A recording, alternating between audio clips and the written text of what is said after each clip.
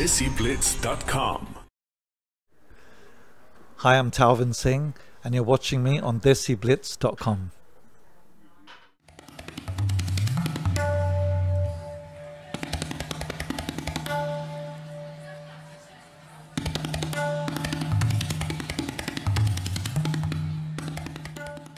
Hi, this is Faisal from DESIblitz.com.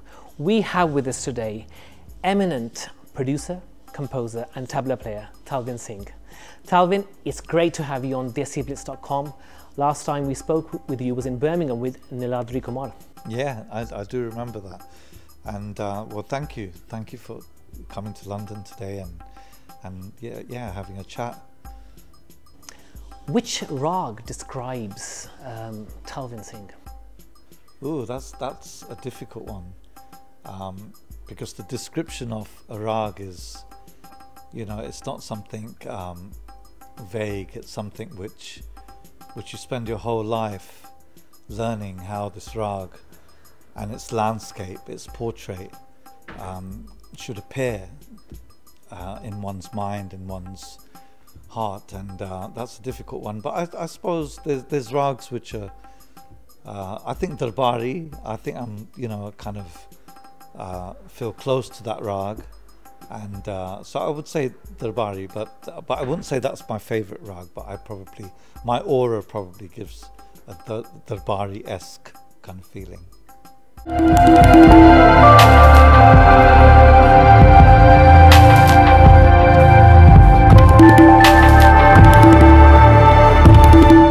Your love for tabla and other percussion instruments is well known. When and where did you first learn the tabla? I couldn't really kind of, stipulate a day or an event where I first kind of learned the tabla, because I think my first learning, I suppose, came out of observation and the passion of listening to music, which I still do. But I've been very blessed to learn from some great people.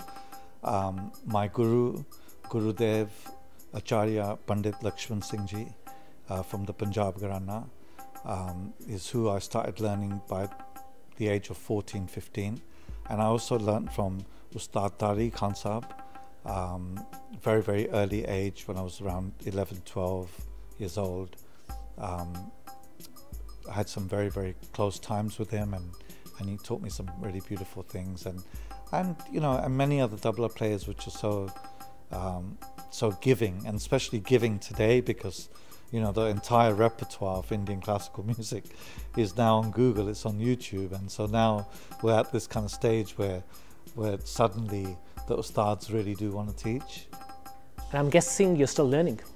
Oh yeah, I'm still learning, and it's it's a tiny drop in the ocean, really, and for me, yeah, definitely. What is your most loved tal? I think my most loved tal is Rupak. I was always drawn to Rupak, especially from the Sikh tradition, the Sikh temple. When there's a kind of auspicious event like the Anand Karaj, the shabads are performed in Rupak, and I got quite drawn to that tal, and it's a special time cycle, and aesthetically,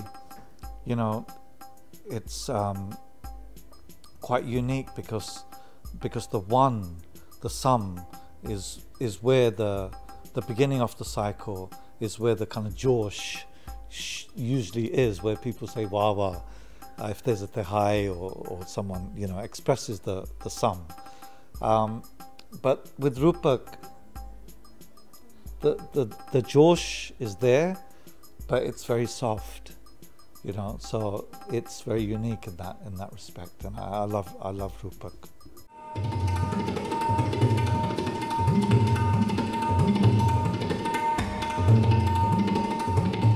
You mentioned the word Josh. What ignites Josh in Talvin Singh?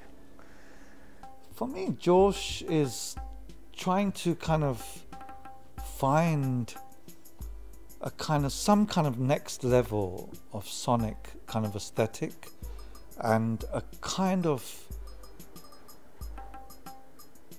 you know, a kind of hybrid kind of sound between what I passionately have learned and play, which is Indian classical music, and the sounds, the environment which I grew up in London, you know, electronic music. For me, it's like when I combine those two elements, there's an extra josh, because I know that's my thing, and you know, it's very personal to me, and it's something which is, you know, it's about identity. It's not just about the traditions. Besides the tabla, what other instruments do you enjoy? I enjoy playing tabla, other percussion instruments, drums. I like playing drums, kit. I learnt kit when I was very young, like rudiments of kind of snare drum.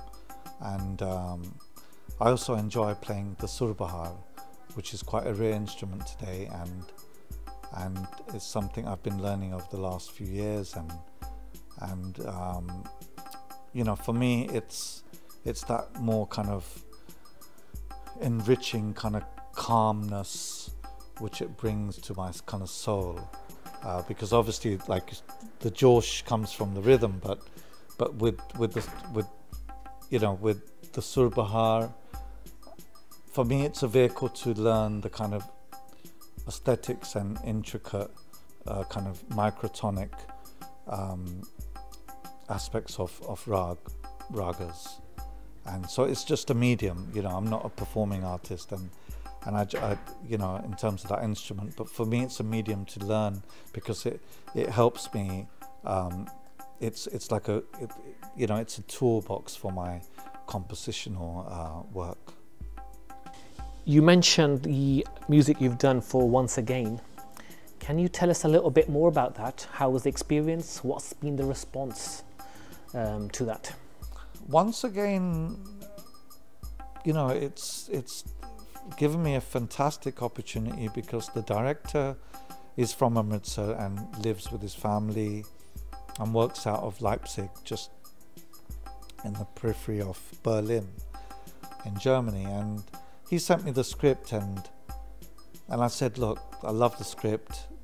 The story is about a Bollywood star who's been there and still doing it, but leads a kind of rather lonely life in a city, in a social capital like Bombay, and he relies on his driver. His driver's kind of his professional friend. He relies on him for many things, you know, errands and day-to-day jobs, and one of them is to go and get takeaway meals from this restaurant, which has, like, you know, 4 tables, and it's run by this very beautiful, artistic, graceful woman who's also the mother of 2 kids, grown-up kids, and she runs this restaurant, and she sends food to him, and, you know, the drama kicks off from there.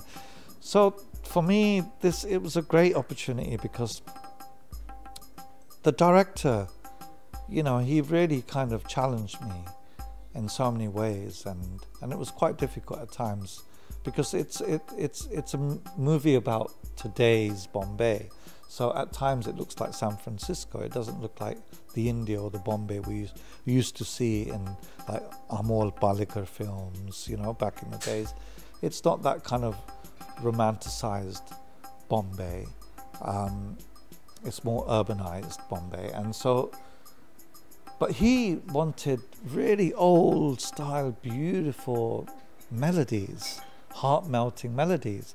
And I was like, how's that going to work with this kind of, you know, timeline? And he said, I don't care. I don't forget about all your references of how Bollywood is today.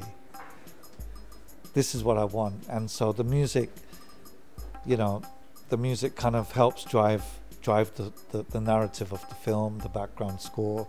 There's some beautiful singers. Hamsika Iyer sung this song called Tu Hi To Hai, which is on my YouTube channel, and it's on, you know, it's released on my label. And also I got to engage with an incredible gifted singer called Magar Ali from the Punjab, and that was a blessing, because the director, he wanted Nusrat Fateh Ali Khan, and the producers had to sit him down and say, look, we can't get him because he's not physically here to sing. So I found a voice called Magar Ali from the Punjab, and you know, the recording we did in Delhi, I have goosebumps when I think about how he sung the background score and also one of the songs.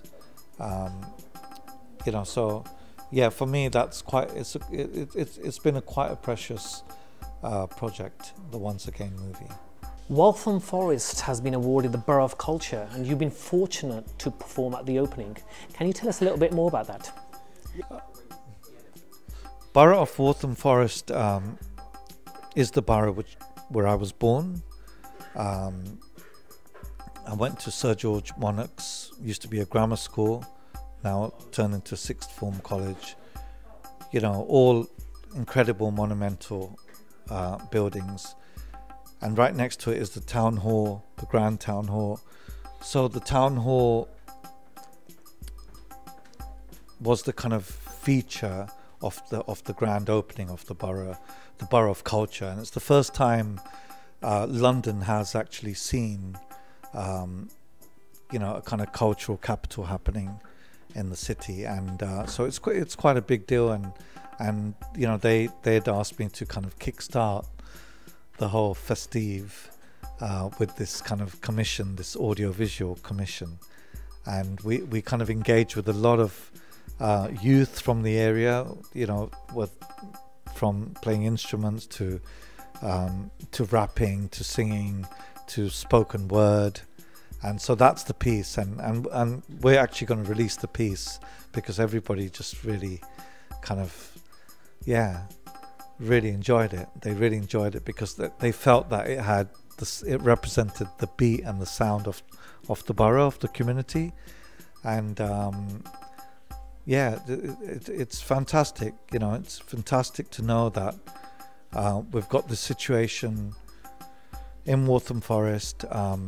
There are problems. There are problems. There are redundant, you know, people around with ideas, creative ideas, and I suppose boredom, which kind of, you know, cannot channel themselves into a kind of harmonic lifestyle, and that, you know, so for me that has been an issue because if we're going to spend all this kind of money on celebrating something, it's more about how you know, how you're going to sustain that and how you're going to provide resources, because I think today, especially in London, I feel it has changed. It is a city which is becoming for the rich to enjoy, and the rich to enjoy only, and that does worry me and many other people, and I hope we can make a change to that. Thank you Talvin Singh for joining us on DESIblitz.com. आपके साथ गुफ्तगू करके बड़ा मजा आया. Thank you, बहुत आनंद आया जी.